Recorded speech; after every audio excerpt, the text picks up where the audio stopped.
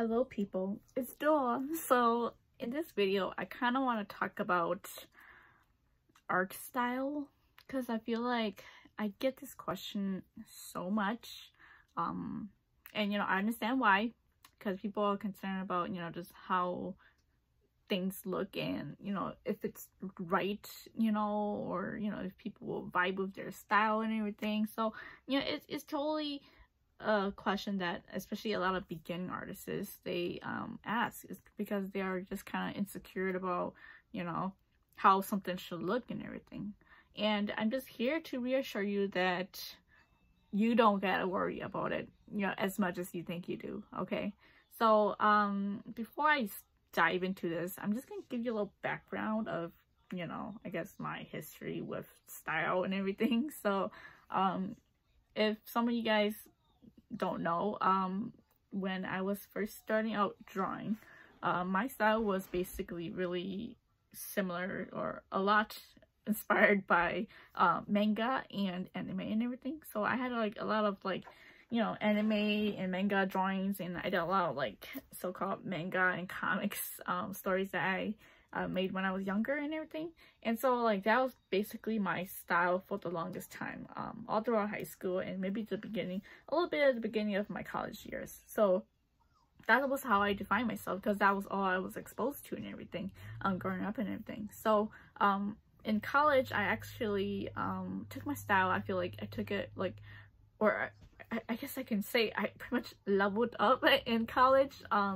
I took a lot of like foundation classes, did a lot of anatomy classes, painting, drawing kind of thing, and just like being exposed to different types of art besides manga and anime. And so I feel like all the stuff that I was exposed to, it kind of like a little bit here and there kind of rubbed off on me, or there are certain things I like about I guess like certain artwork or stuff, and then I pick up that little bit and then add it to my, I guess like my skill sets pretty much of drawing and everything. So I think that's how I pretty much adopted my current style right now. It's just like an accumulation of like all these other like things that I was inspired by, or and whatnot, that just like made me come up with the style that I have today.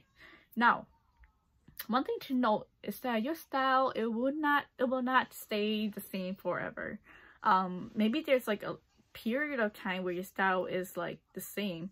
I know some artists, they have like a distinct style to their work, and that they're known for that style and everything. But like I can assure you that style probably like it probably won't last them a lifetime. Kind of like Pablo Picasso. He started out his career doing like really realistic kind of realistic kind of style, but eventually as he moved on his career and got older, he became more like kind of like surreal and kind of like it's just like non-realistic pretty much, more like symbolic kind of drawings, and more like kind of like fun, or I wouldn't say fun, but more like expressive kind of expressive and emotional kind of drawings that he does.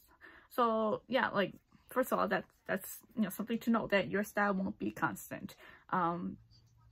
Like for me, like in terms of comics, even like different comics have different styles, as you can tell.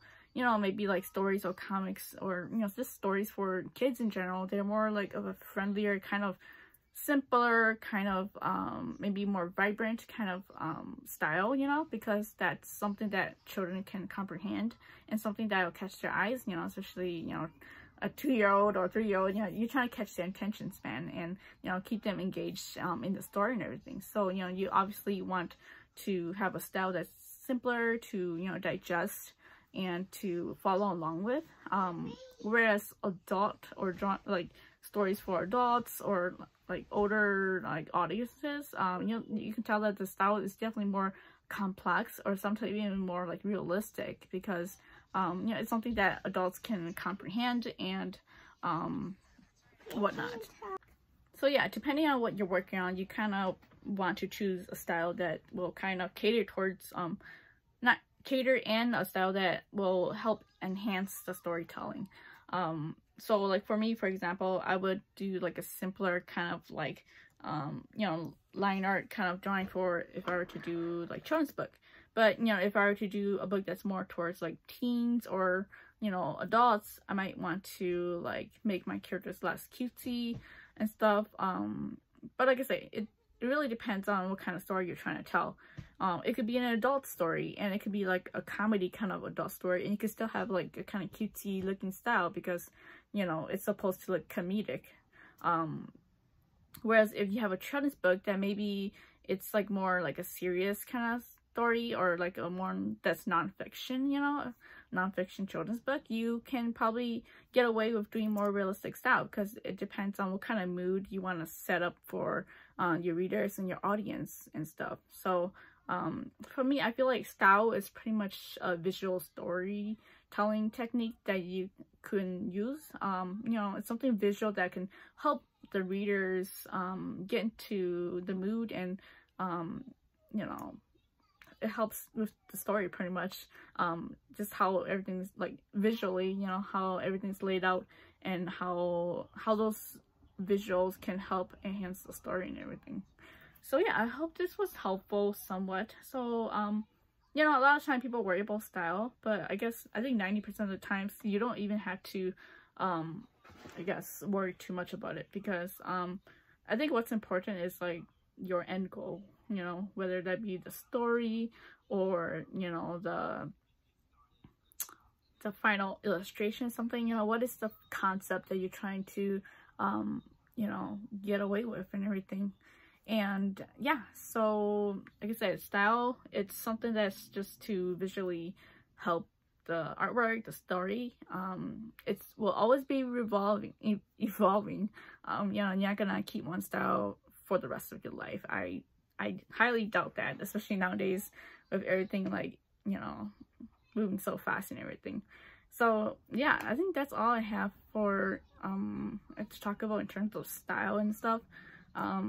I hope this was helpful. You know, some of you guys are probably, I don't know if you guys are struggling with style, but you know, a lot of artists, they just don't know where to start. And you know, honestly, maybe I think a good idea is to just start somewhere, and you will grow and evolve, you know, with the further along you get with your drawing and your career and everything. So yeah, yeah, thanks for watching, and I hope to see you guys next time. Bye.